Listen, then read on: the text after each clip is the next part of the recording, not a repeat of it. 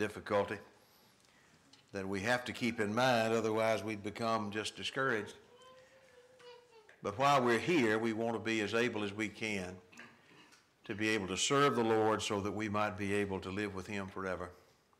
He has a lot of great things in store for you and for me, and don't deserve it, but He loves us that much, and that is what really gives us, I think, great hope for the future.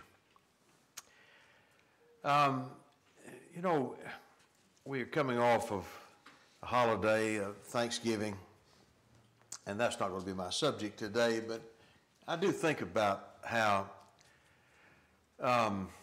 unthankful and how oftentimes I just don't really appreciate. I assume blessings instead of really appreciating them for what they are. Maybe I'm not the only person in this room who has that problem, but I certainly believe that when I look at my life and I think about all of the many ways in which I've been blessed in comparison with even some of my relatives. You know, my father was born in 1922. He'd have been 100 years old this year. And he lived through the Great Depression as a child. He saw the Second World War up close and personal. And then I think about his father. He lost a brother in the First World War. Why in the world would a kid from Clay County, Alabama, who had probably hardly ever been to Tennessee, wind up dead in France? Such is the way of men. And then you think about his grandfather who lived through the Civil War, the American Civil War, and all the aftermath and all the turmoil. And then I think about me. And I think about how little trouble I've seen like that. And how that I've never heard a shot fired in anger over my house by some foreign army. And I've never had to deal with the kind of things that they dealt with in so many ways. And I think about, boy, I have been blessed. I have been blessed. I tell you, I've been blessed to avoid religious persecution on the level that so many have seen it. I've been around a little while. I've been able to preach in a few places. I have never had the door broken open and somebody come in and say, what are you all teaching here today? Take us out, roust us about, maybe take us off to jail. We saw some of that kind of thing in reference to some of the COVID restrictions in some places. But really, I can't say that I've suffered the kind of struggles that I read about in the New Testament. And the kind of things that I promise you went on somewhere today. Somewhere in this world, there were Christians who were threatened for believing what they believed by the government. But having said that, I also realize, as you do, there's no guarantee that those blessings are going to continue. And I guess this is not a weather report. This is supposed to be a dramatic picture of the coming storm. Sometimes you think that maybe you see clouds on the horizon. Let me make this clear. I'm not a prophet in the sense that I can foretell the future. I don't have any special private revelation from God, although I would say this, that I do think that the prophets of God in the Scriptures sometimes provide some great lessons for us in how to deal with storms when they come. The passage in Daniel chapter 4 is familiar to each of us, I trust. This is when Nebuchadnezzar, the king of Babylon, the number one man and the number one power in the world, was walking along the roof of his royal palace.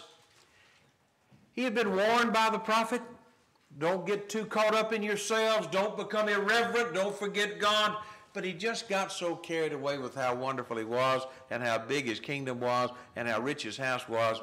He just couldn't help himself, he thought. He said, is this not great Babylon that I have built with my majesty, my mighty power, my royal residence, the glory of my majesty? And that's when the word came to him, you know. Just as it was spoken to him, so it would be. The kingdom is departed from you. Verse 32, you shall be driven from among men, and your dwelling shall be with the beast of the field. You'll eat grass like an ox. How's that for pride? You're not going to know that you're even a man till 7 times pass over, until you know that the Most High rules in the kingdoms of men and gives it to whom he will. A lesson you will not forget. I'll tell you, the Lord would do a lot of our leaders in this world, I'd say nearly all of them, a favor if he'd turn them into oxen for 7 times. They'd come out different. They'd come out better men. I think that the folks that are leading our world are just exactly like Nebuchadnezzar. They all think that they're in charge, and it's through their smarts everything happens. They're all filled with that same kind of pride. And I'm not demeaning them. I'll tell you, if I had that kind of power, maybe I'd be just as foolish. But it's a bad mistake to make. Jeremiah, in his prophecy, sent warning to the nations surrounding Judah. There is none like you, O Lord. You are great, and your name is great in might. Who would not fear you, O King of nations? For this is your due. For among all the wise ones of the nations and in all their kingdoms there is none like you. People do not consider God, and they do so to their peril. We've been studying recently from Isaiah, and that's where we're going to get to today eventually. But, you know, Isaiah 45 is a memorable chapter in this memorable book because this is where Isaiah calls the name by the knowledge of God of a man who was not yet born, wouldn't be born for another 100 years after the time of Isaiah, and calls him by name and points out God's plan for him. Thus says the Lord to his anointed Cyrus, whose right hand I have grasped, to subdue nations before him and to loose the belts of kings, to open doors before him that gates may not be closed. He called Cyrus his name. We read about Cyrus later in the text in the time of Daniel. I like to think that Daniel might have shown Cyrus this passage, this prophecy of Isaiah written 100 plus years before, calling him by name. And maybe that's why he treated Daniel and the God of Daniel with such kindness and deference. But notice what God says about Cyrus before he was ever born. He said, I will use him. He will be a tool in my hand. I, verse 2, will go before you. I will break in pieces the doors of bronze. Verse 3, I will give you the treasures of darkness in the hoards of the secret places, and you may know that it is I, the Lord, the God of Israel, who called you by name. Verse 5, I am the Lord, and there is none other. Besides me, there is no God. I equip you, though you do not know me. The people may know, and the rising of the sun from the west, and from the west he says, that there is none beside me. I am the Lord, and there is none other. I form light and create darkness. I make well-being and create calamity. You believe that? I believe he still does. I believe the things that go on in this world, the things that we watch on the news, the things that we get so worried and wrapped up in and concerned about, are all in the hand of God. It has always been so. And if we just elect this guy, and if we just get this jet, and if we have a bomb this big, well, then we will still be in the hand of God. I am the Lord who does all these things. Isaiah, in another passage in the 23rd chapter, writes about the city-state of Tyre. We haven't heard much about Tyre. There's still a city called Tyre. But at the time that this was written, it was a very wealthy, powerful city-state. They controlled commerce, and they made a ton of money. And they had a fortified city. In fact, they had built a city on an island peninsula, and on a little island just off the coast, and it seemed impregnable. But here's what God said through Isaiah, who has purposed this against Tyre? Their judgment is coming. the bestower of crowns, whose merchants were princes, whose traders were the honored of the earth. The Lord of hosts hath purposed it, to defile the pompous pride of all glory, to dishonor all the honored of the earth. I think God's still in that business. And so I want to spend a few minutes today thinking with you about one last phase in our study of Isaiah. We began by talking about the king in Isaiah. The child is born and a son is given, and his name should be called Wonderful Counselor, Mighty God, Everlasting Father, Prince of Peace. A virgin shall conceive and bring forth a son, and all the things that surrounded the king and his kingdom. But I want, before we leave our study of Isaiah, to look at one more aspect that I think is very relevant to our life today as well. And that is that God has always been the King of nations. And he has always ruled them with a rod of iron. So I want to look at a few examples from the book of Isaiah and the lessons that they teach.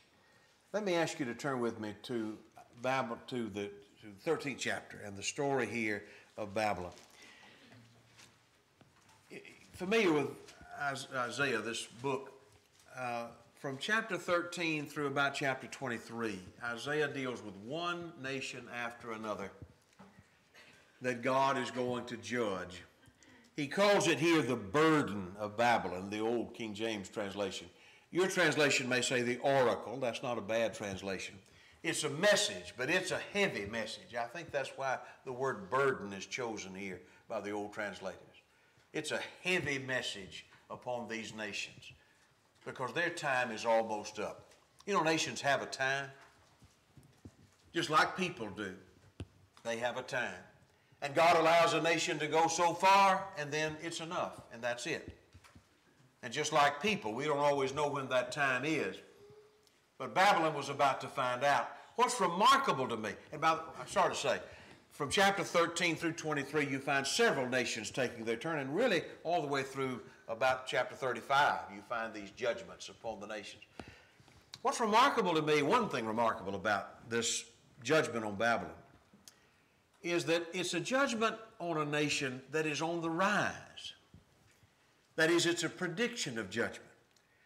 In the time that Isaiah is writing these words, Babylon has not quite yet reached its peak. The nation of Assyria is still in charge. They're still the dominant power. So what God does through Isaiah here, he not only predicts the rise of Babylon, but he predicts their fall. Who but God could know that? Who sees what God sees? Not only to predict that a nation will rise, but that it will rise and then after a period of time it will fall and fall in this way. So 13 and 14 deals with the burden of Babylon. I do encourage you to take your Bible and turn with me, and we'll read together a few passages from Isaiah. The burden of Babylon, he begins. The burden of Babylon, which Isaiah the son of Amoz did see. Lift ye up a banner upon the high mountain. Exalt the voice unto them that shake the hand, that they may go into the gates of the nobles. I have commanded my sanctified ones. I have also called my mighty ones for my anger, even them that rejoice in my highness. The noise of a multitude in the mountains, like as of a great people, a tumultuous noise of the kingdoms of nations gathered together. The Lord of hosts mustereth the host to battle. From a far country, from the end of the earth they come, even the Lord and the weapons of his indignation to destroy the whole land. He's predicting here that Babylon will be overrun by a nation, in fact, by a nation of nations. He calls them my sanctified ones, not because they are in any sense pure, not holy in that sense, but they are set apart by me for this work. If you wonder who it is, you keep reading down in verse 17, behold, I will stir up the Medes against them, which regard not silver, and as for gold, they delight not in it. Their bows shall also dash the young men to pieces, and they shall have no pity on the fruit of the womb. Their eyes shall not spare children. It is a particularly strong picture here of a people that God gathers to come and to overrun Babylon. He goes on to describe this as what he calls the day of the Lord. Look at verse 6. Howl ye, for the day of the Lord is at hand.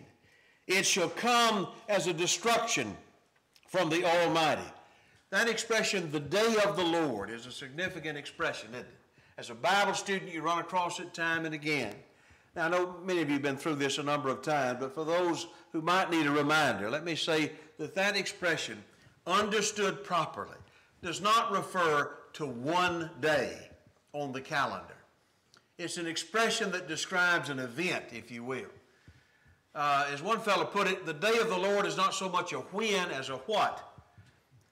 The day of the Lord has come through the years many times in history. What is the day of the Lord? It's a day of conflict. It's a day of confrontation. It's a day of great upheaval. It's a day when God's cause will be victorious. It's a day when God's people will be both purged and separated. Purging is a painful process, by the way. In the day of the Lord, oftentimes God's people likewise suffer pain. But they are in the end benefited by having been called away from and separated from their enemies. It is a day in which men will be rewarded according to their deeds. It's a judgment day. Not necessarily the final judgment day. Certainly that would not fit here, would it? The day of the Lord here is not the final judgment. By the way, I believe in a final judgment.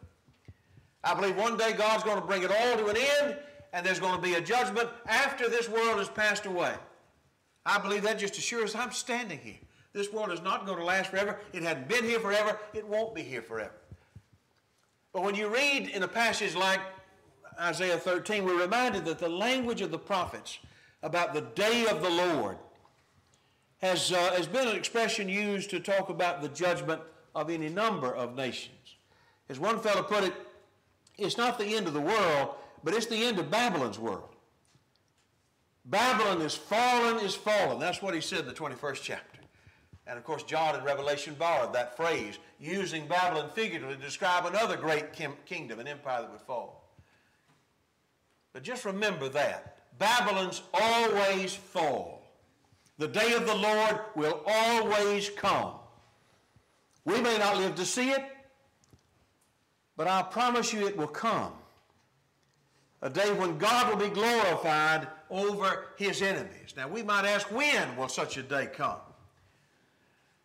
Well, I think the best answer maybe would be to that, it will come when the sin is too great and the remnant's too few.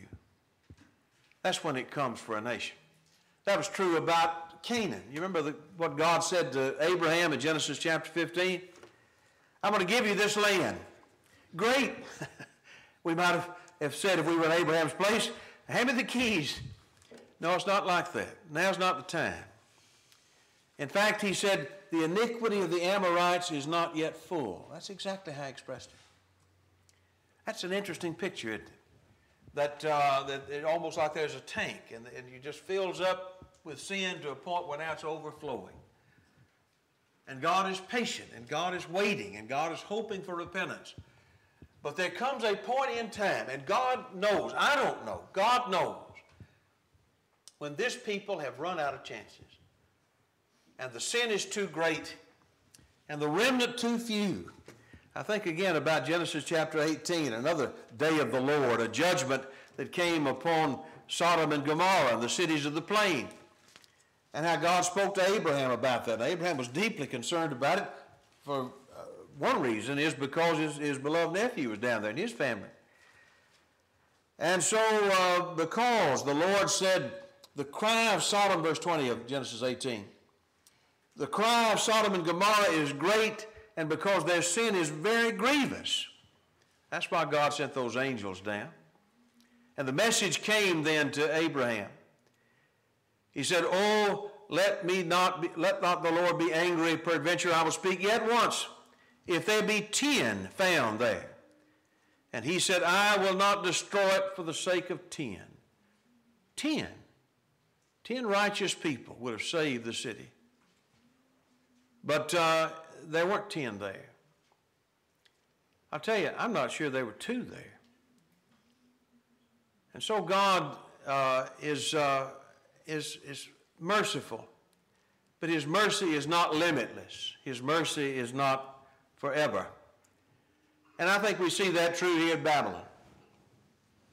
Look at the prophetic language with me. In the 13th chapter and in verse 10. Back in chapter 13 and verse 10. The stars of heaven and the constellations shall not give their light. The sun shall be darkened in his goings forth, and the moon shall not cause her light to shine. Now he's describing here the destruction of Babylon, but that's how he describes it. As being like the universe collapsing, a total destruction of the universe itself coming into pieces. The stars of heaven, the sun, the moon, everything, as it were, simply caving in because of this great destruction. Not of the universe itself literally being destroyed, but a destruction upon the people of Babylon. It's what somebody called the prophetic hyperbole. In the 13th verse, again, I will shake the heavens and the earth shall be removed out of her place. The wrath of the Lord of hosts in the day of his fierce anger.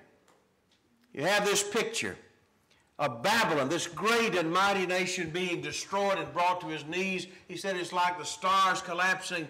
It's like the sun and moon, the heavens themselves and the earth being shaken to its core. And that's what is coming for this great nation of Babylon. The day of the Lord is at hand. I think I'll begin there tonight and talk more about this picture of judgment in the prophets. And then I want to draw a very specific and I hope a very practical point for you and I about how we ought to look at this world and the things that we ought to be aware of and we ought to be prepared for in days to come. I appreciate your kind attention this morning, and we'll make this our starting point this evening. If you're here and you're not a child of God, I would encourage you to think carefully and seriously. You know, one day, I don't care how mighty men think they are, they will not stand against the judgment of God. And I don't believe that any of us ought to ever deceive ourselves into thinking that somehow we are powerful enough that we can flaunt God's will and live in rebellion to him and somehow get away with it. It will not work. And so if you're here and you're not on the side of the Lord, your sin has not been covered by the blood of Christ, let me plead with you to make a change today. If you're here as one who has a child of God, has gotten away from the only thing that really matters in life. Let me tell you, if we go out in that parking lot today and the sky opens up and it's the day that the Lord comes back, not one thing is going to matter except where I stand with God. That's all that matters right now. And so let me plead with you let's make our priorities what they ought to be. Let's put God in his place. Let's ask and beg his forgiveness. If we've got something to make right, make it right. But do that today. Because the God that we serve, well, as the Hebrew writer said, quoting the Old Testament, he said, it's a fearful thing to fall into the hands of the living God. Would you be a child of God today? Would you obey him, come to him? Do so even right now while we stand and while we sing.